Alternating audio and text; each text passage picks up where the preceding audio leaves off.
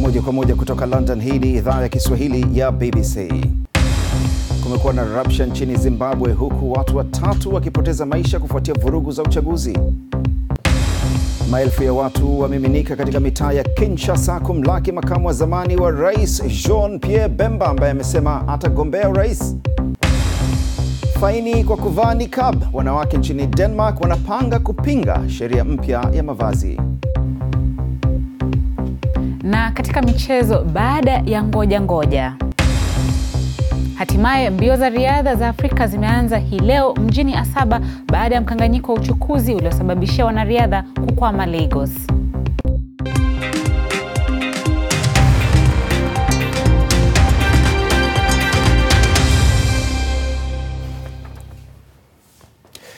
Hujambo na karibu katika Dira ya Dunia kutoka idhaa ya Kiswahili ya BBC, ikikuletea dakika 30 za habari, maelezo, uchambuzi, maoni yako pamoja na michezo. Jina langu ni Salim Kikeke nikiwa hapa London.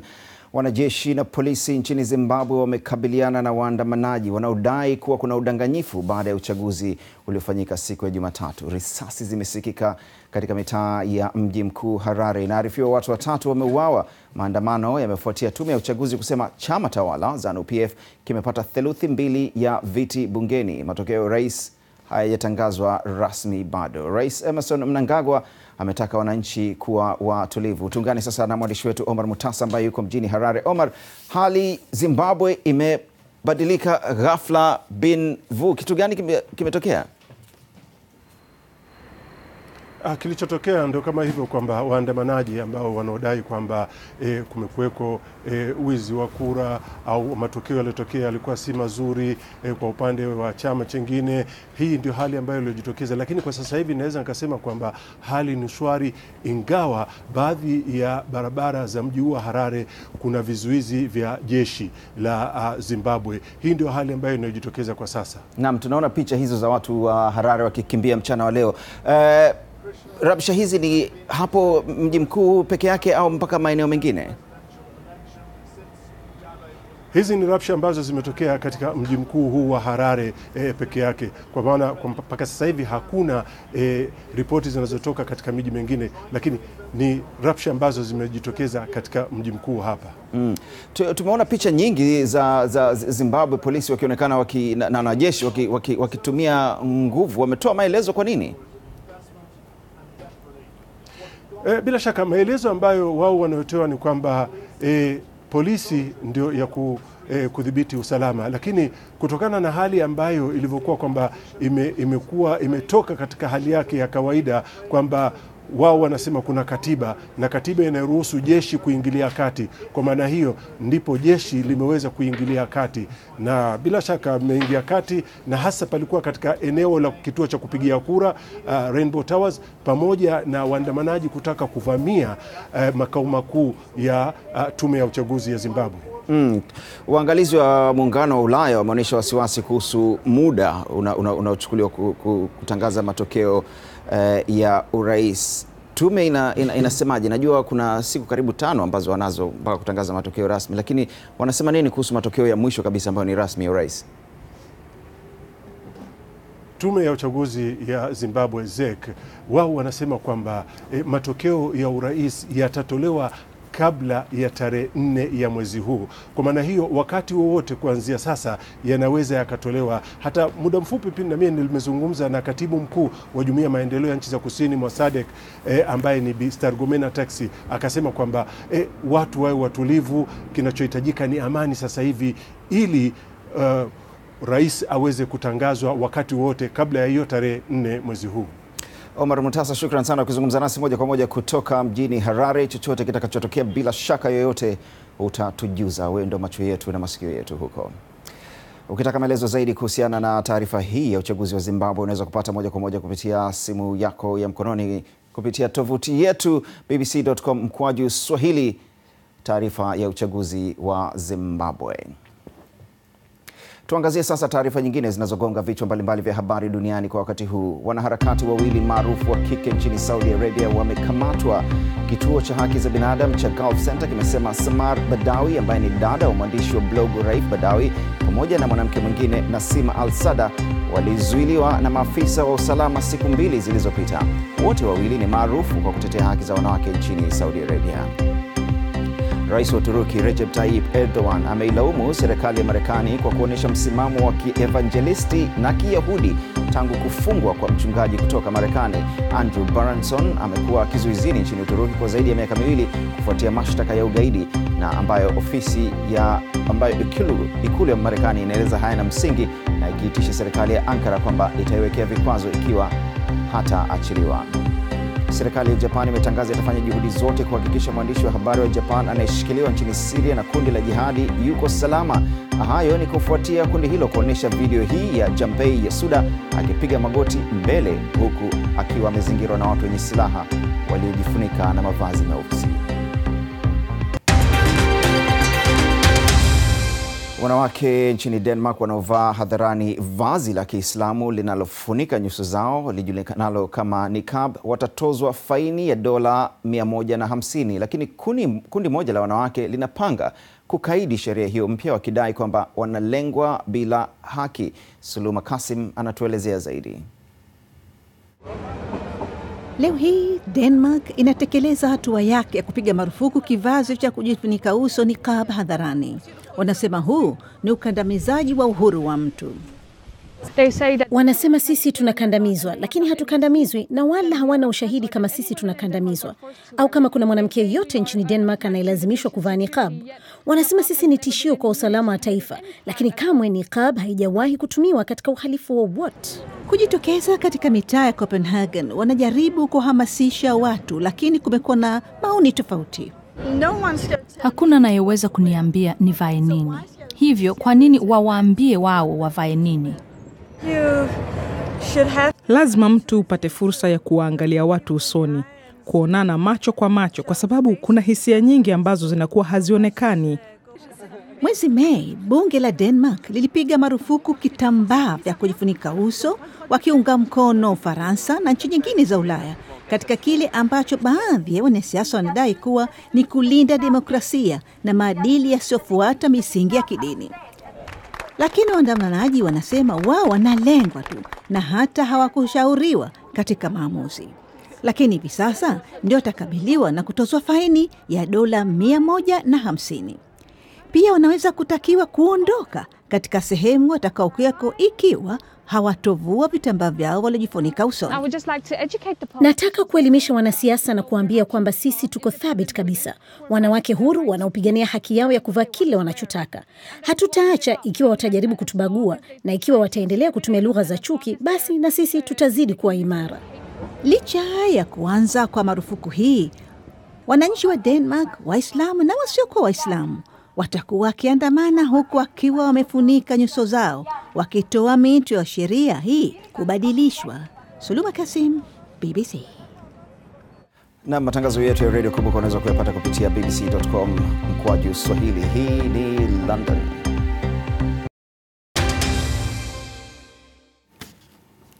Karibu tena hapa London, mimi ni Salim Kikeke. Habari kuu siku huu: wanajeshi na maafisa wa polisi nchini Zimbabwe wamekabiliana vikali na wafuasi wa upinzani wanaodai kwamba uchaguzi uliofanyika Jumatatu umekumbwa na udanganyifu. Wanawake wa Denmark wanavaa hadharani vazi la Kiislamu linalofunika nyuso zao niqab watatozwa sasa faini ya dola 150. Naam, kumekuwa na shinikizo kuitaka Eritrea kusitisha mpango wake wa huduma ya vijana kwa taifa kufuatia makubaliano yake ya amani na nchi jirani ya Ethiopia. Nchi hizo mbili ziliafikiana kusitisha mapigano na uhasama wa mipaka yao ya zaidi ya miongo miwili iliyosababisha vifo vya maelfu ya watu na kukatishwa uhusiano wa kidiplomasia. Lakini baada ya kutatua hilo, sasa mabadiliko ya ndani ya nchi yameanza kumulikwa. Mamia na maelfu ya vijana wamekuwa wakikimbia Eritrea kutokana na huduma hiyo ambayo ni lazima kutumikia. Emmanuel Gunza anatuarifu zaidi kutoka Asmara.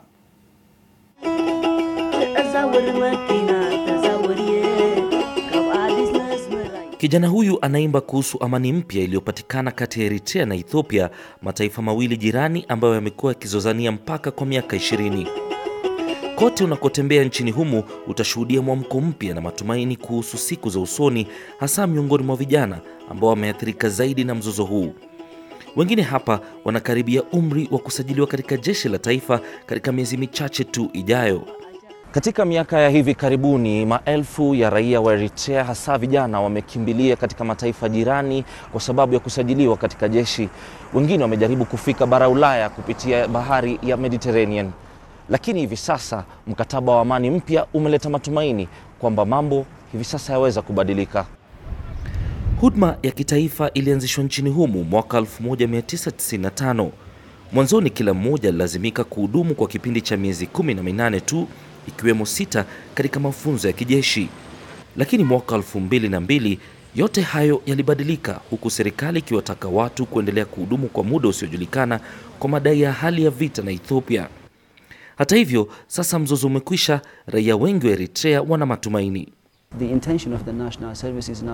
Lengo la huduma ya vijana kwa taifa halikuwa vita, lakini kulijenga taifa, na bado tunayo safari ndefu kukuza uchumi wetu na mengine. Kwa hiyo ninaamini huduma hii ya taifa itaendelea kwa lengo lake asili. Ilikuwa imepangiwa kuwa kwa muda wa mwaka 1.5.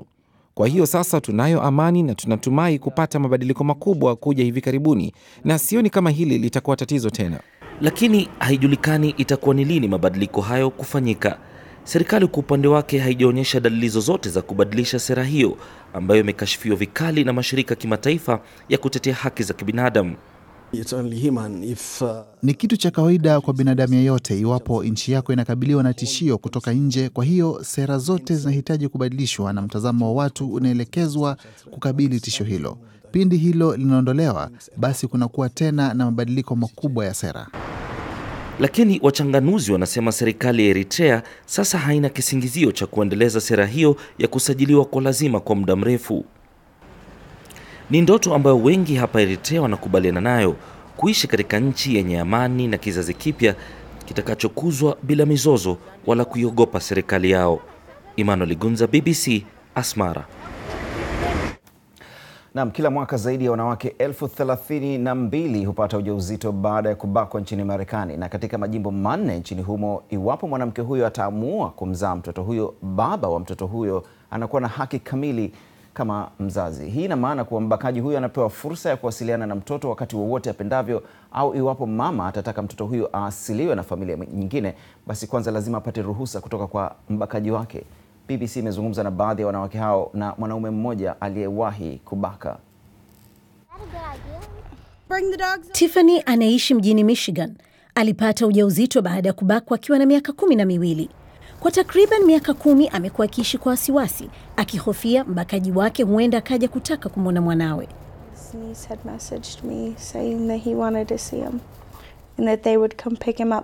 Alinitumia ujumbe kuwa anataka kumwona mwanaye na kuwa wanakuja hadi nyumbani kwangu kumchukua.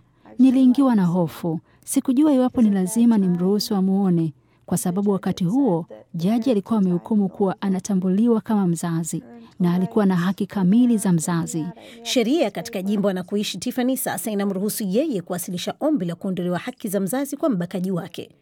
Wanawake wengi wanalazimika kugharamia maelfu ya dola ili kuweza kufanya hivyo, lakini yeye alipata usaidizi wa kisheria. Hatukujua tutamudu vipi gharama ya wakili. Wenyewe tulikuwa tunaishi kwa mshahara mdogo. Katika majimbo mengine ambapo sheria hiyo imeondolewa, bado zinatofautiana. Baadhi wanahitaji mtu kukutwa na hatia kabla ya kuondolewa haki ya uzazi. Wengine wanasema kwa ushahidi wa kutokea ubakaji unatosha. Lakini katika majimbo 4 wabakaji bado wanapewa haki kamili za mzazi. Maryland ndio imekuwa ya karibuni zaidi kuibadilisha sheria yao. Mjumbe Catherine Dumi ndiye aliyewasilisha hoja hiyo ambayo ilikataliwa mara 9 kabla kupita. Kuna wale katika kamati waliohofia kuwa sheria hiyo huenda ikatumiwa vibaya na baadhi ya wanawake. Na bado kuna masuala mengi ambayo sheria hii haijabainisha wazi. Wakati Darwin akiwa na miaka 40 alimpa mimba msichana wa miaka 15. Kutokana na sheria za Maryland zilivyo, Derwin alishtakiwa kwa kosa la kumnyanyasa mtoto mdogo. Licha ya kukutwa na hatia, bado anayo haki kamili kama baba mzazi. Niliarifiwa kuwa naweza kwenda mahakamani na kumlazimisha kunipa fursa ya kuwa na mwanangu pale nitakapotaka. Anaamini kuwa iwapo haki yake hiyo itaondolewa, itakuwa na athari kwa mtoto. Mwathiriwa wake ambaye tumeficha sura yake hakujua awali juu ya sheria hiyo mpya. Anasema kuwa anapanga kwenda mahakamani sasa kuomba kuondolewa haki ya mbakaji wake kama mzazi.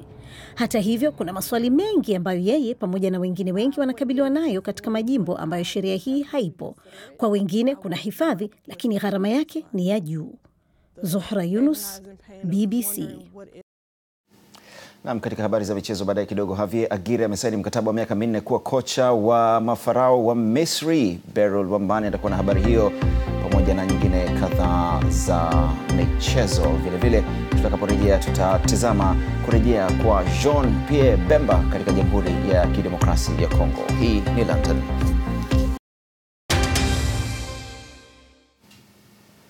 Karibu tena na twende moja kwa moja kwa Beryl. Michezo. Mashindano ya riadha barani Afrika yameanza hii leo kwa Ethiopia kujinyakulia dhahabu na fedha katika mbio za mita 10,000 huku Uganda ikishinda shaba. Hata hivyo, Kenya, Misri, Sudan Kusini, Cameroon, Chad, Zambia, Togo, Jamhuri ya Kidemokrasia ya Kongo na Burundi ni baadhi ya nchi zilizochelewa kufika mji wa Asaba kwa mashindano haya baada ya matatizo ya uchukuzi. Mwanariadha wa kwanza wa Kenya alichukua nafasi ya 4 na umeilaumu hali ya kuchelewa kwao kwa matokeo haya. Mwandishi wa habari wa BBC Salim anaarifu zaidi akiwa Asaba. Baada ya kukwama uwanja wa ndege wa Lagos kwa siku kadhaa, wanatua katika uwanja huu wa Asaba.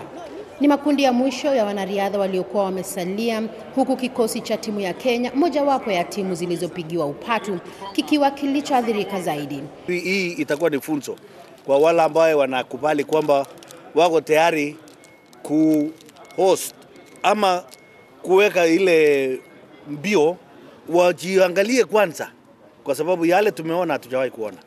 Kuwasili kwa wanariadha hawa ni nafuu, sio tu kwa mataifa yao, bali kwa shindano lenyewe, kwani walitishia kujiondoa kufuatia masaibu ya Asaba, huku waandalizi wakijiondolea lawama. Hatujafanya mazoezi kwa siku 3 na kwa kweli tulitaka kurejea nyumbani hapo jana. Tumesikitika sana na wenyeji.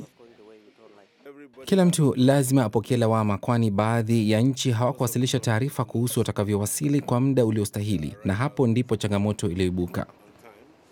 Kwa baadhi yao wamekamilisha mazoezi, sio kwenye uwanja wa mazoezi, bali wa ndege wa Lagos. Tuliamua kuanza kufahamiana ili kupitiza muda. Wanariadha kutoka Kenya walikuwa wamechoka mno kwa sababu walikuwa hapo kwa siku 2. Kwa hiyo walihitaji kunyoosha misuli ya mikono na vile vile miguu. Misuli yetu inauma sana. Licha ya yote, kipenga kimelia hapa Asaba na mbio zitaendelea hadi mabingwa wa Afrika watakapojulikana. Salim, Dira ya Dunia, Asaba, Nigeria. Shirikisho la kandanda la Misri limemteua Javier Aguirre kama kocha wa mafarao kwa mkataba wa miaka 4 hadi baada ya kombe la dunia la mwaka 2022 huko Qatar. Lakini kwanza, kocha huyu raia wa Mexico amepewa kibarua cha kuhakikisha kuwa timu ya taifa ya Misri itafuzu kwa kombe la mataifa ya Afrika mwaka ujao. Amechukua mikoba ya kocha Hector Cuper kutoka Argentina aliyeondoka baada ya mafarao kukosa kupata hata pointi 1 katika kombe la dunia la mwaka huu. Kadi nyekundu na za njano zitakuwa zikitolewa kwa mameneja na makocha kwa utovu wa nidhamu msimu ujao. Mameneja katika ligi kuu ya England wataanza kupewa onyo kwa mienendo mibaya, lakini katika kombe la FA wataonyeshwa kadi nyekundu. Iwapo kocha atapewa onyo, mara nyingi itamsababisha kupewa adhabu. Adhabu mara 4 zinamsababishia kupigwa marufuku kushiriki mechi moja. Awali, maafisa wa michezo walikuwa na mamlaka ya kuwaonya tu makocha au kuwarejesha kwenye viti vyao kwa matukio makubwa ya ukiukaji wa maadili. Ni hayo tu, Salim, katika michezo. Asante sana Beryl Wamabani. Na makamu wa rais wa zamani wa Jamhuri ya Kidemokrasia ya Kongo Jean-Pierre Bemba amewasili leo katika mji mkuu Kinshasa baada ya miaka 10 ya kuishi uhamishoni na vile vile kuwa kifungoni. Maelfu ya watu wamemkaribisha mjini Kinshasa. Huyo hapo namuona baada ya kutua. Ametangaza kwamba ana nia ya kugombea urais mwezi Disemba. Hivi majuzi mahakama ya kimataifa ya ICC ilimfutia makosa yote ya uhalifu wa kivita Jean-Pierre Bemba huyo, na amekata rufaa kuhusu kosa la kuingilia ushahidi. Bwana Bemba alishindwa na Rais Joseph Kabila katika uchaguzi wa mwaka 2006, uchaguzi ambao Jamhuri ya Kidemokrasia ya Kongo unatarajiwa kufanyika ni mwezi Disemba mwaka huu.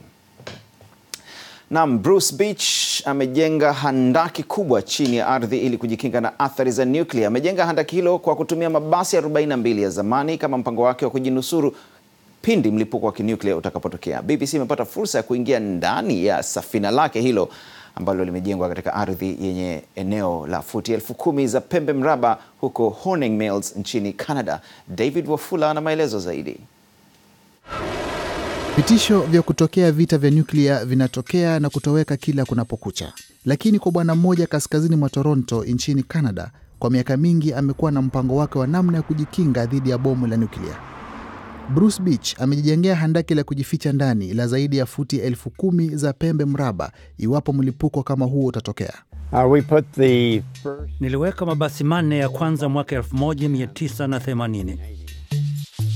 Handaki lake lina vyumba 50 vilivyojengwa ndani ya mabasi ya zamani ya shule 42 yaliyozikwa ardhini. Mwanzoni handaki hili lilitengenezwa kuwafichia watu 1,000. Wakati huo sera ya serikali ilikuwa ni futi 10 za pembe mraba kwa kila mtu mmoja. Lakini walibadilisha sera. Kwa hiyo sasa tunamudu watu 500 tu. Handaki hili limeundwa ili kuhifadhi watu dhidi ya athari za nyuklia kwa takriban wiki 3 baada ya mlipuko. Kona kama hii ndio muhimu katika handaki lolote lile, kwa sababu hii ndio inayozuia miale ya sumu ya nyuklia. Kwa kuwa miale hiyo haiwezi kupinda kona. Makabati haya ni ya kuweka silaha watakazokuwa nazo watu, kwa kuwa hatutaruhusu silaha ndani. Kuna sehemu mbalimbali za kusafisha miale, likiwemo bafu la kuogea. Vitanda hivi ni vya watoto 96. Watalala kwa kupokezana, watoto 48 kila mara.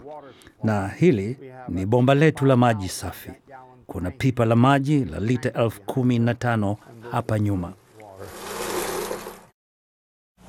Nimetarajia zaidi watakaokimbilia hapa ni wa jamii ya karibu. Sidhani watu wengi wataweza kukimbia kutoka mbali kufikia hapa. Hata kuna shaka kubwa iwapo watu wa jamii ya karibu hapa watakubali kuja kujiunga nami. Kwa hiyo sijui. Na tuangalie sasa maoni yako kuhusiana na uchaguzi wa Zimbabwe. Steven Dabila, asante sana kutoka Mbeya, unasema vurugu za Zimbabwe zimesababishwa na tume ya uchaguzi kutotangaza matokeo. Abdalla Dibanje Dallas anasema hivi lini upinzani utaacha tabia ya kupinga matokeo ya uchaguzi barani Afrika? Na Masanja anasema jeshi la polisi halikupaswa kutumia nguvu. Asante sana kwa ujumbe wako huo wa Twitter. Na hatimaye katika kazi zetu hizi, tizama, mwandishi wetu Sami Awami alijikuta matatani wakati anatengeneza taarifa kuhusiana na mchezo wa ng'ombe kule Pemba. Tizama, 1, 2, 3 akaona ng'ombe huyo. Ngoja nikuonyeshe tena huyo Sami Awami hapo akipiga hicho kinaitwa piece to camera katika taarifa yake ambayo ilitoka jana kwenye mchezo wa ng'ombe. Alitoka salama salimini, lakini itabidi tumfundishe unaenda Pemba vipi hujui kucheza mchezo wa ng'ombe. Sami Awami, mwisho wa Dira ya Dunia. Na kwa habari hizo hatuna cha ziada. Usikose kuungana nasi hapo kesho. Mimi ni Beryl Wamabani. Na utakieni usiku mwema. Alamsiki.